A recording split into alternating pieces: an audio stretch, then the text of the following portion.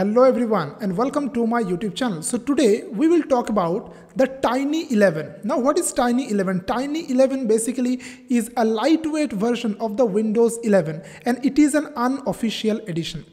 This is nothing to deal with the Microsoft. Now you know actually to install Windows 11 you need TPM 2.0 and eligible processor in your laptop or PC. But for the Tiny 11 actually you don't need these things. If your laptop or PC has minimum 2 GB of RAM and 2 core processor, so basically you can run Tiny 11.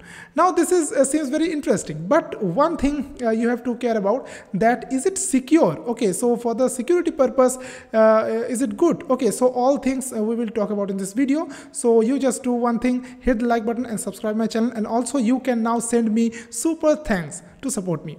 Okay, so without further delay, let's jump into our main topic today. So first of all, I'm just showing you from where you can download the Tiny 11. Okay, so when you search actually so you are getting many websites, so you have to go to this archive.org. And this is the website. You can see that this is the archive.org.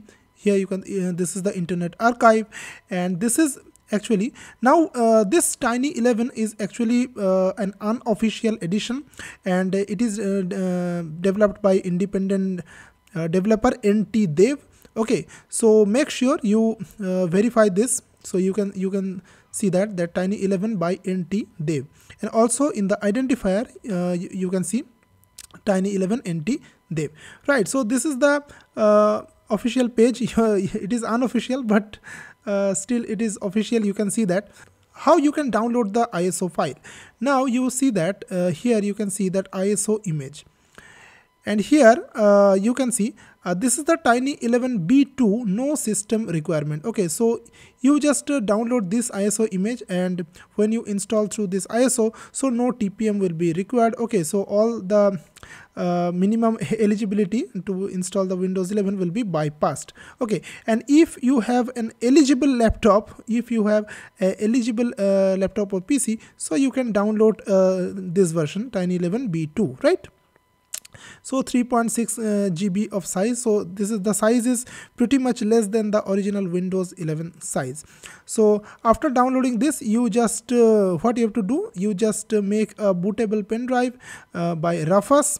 Okay, so and then you can boot from that pen drive. Okay, so you need to disable the secure boot in your laptop, right?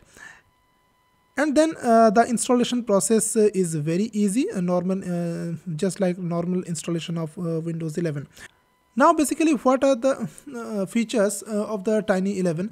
Now it is very much lightweight. Okay, now normal Windows 11 takes almost greater than 3 GB of RAM, but this actually takes 1.1 GB of RAM. You can see that. Normal Windows 11 took 20 GB of space to install completely, but this Tiny 11 only requires 8 GB of space, and you can see that. So basically if you have a lower specification laptop or PC, so you can just use this Tiny 11. Okay, and it is based on the latest Windows 11 Pro 22H2 version. Now Microsoft Store is installed in the Tiny 11, and also it uses a local account to log in, but of course you are getting the option of online sign-in. Now talking about the negative side of this Tiny 11. Now since it is an unofficial release, so actually many modified version of this may be available in the internet, in the torrent sites, or in the Internet Archive also.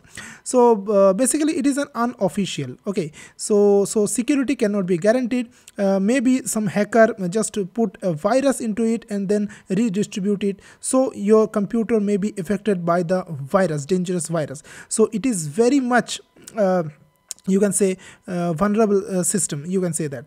Now I can show you guys that this is another page in the Internet Archive. So this is actually an older version, Windows 11 Tiny Edition. So this is made by another developer. You can see that.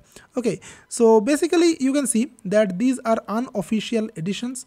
So basically security cannot be guaranteed, but I think the better way to use the Linux systems in your older computers, because any Linux system such as MX Linux or Linux Mint or Ubuntu Unity, all these are very lightweight Linux distribution and can easily run with the 2 GB of RAM and with you can see any processor. Okay, so I will recommend to use the Linux system instead of this Tiny 11, because Linux systems are much more secure than this. So if this video is helpful to you, then hit the like button, subscribe my channel, and you can send me super thanks. Okay, so thanks for watching guys, and see you in the next video very soon. Till then, take care and goodbye.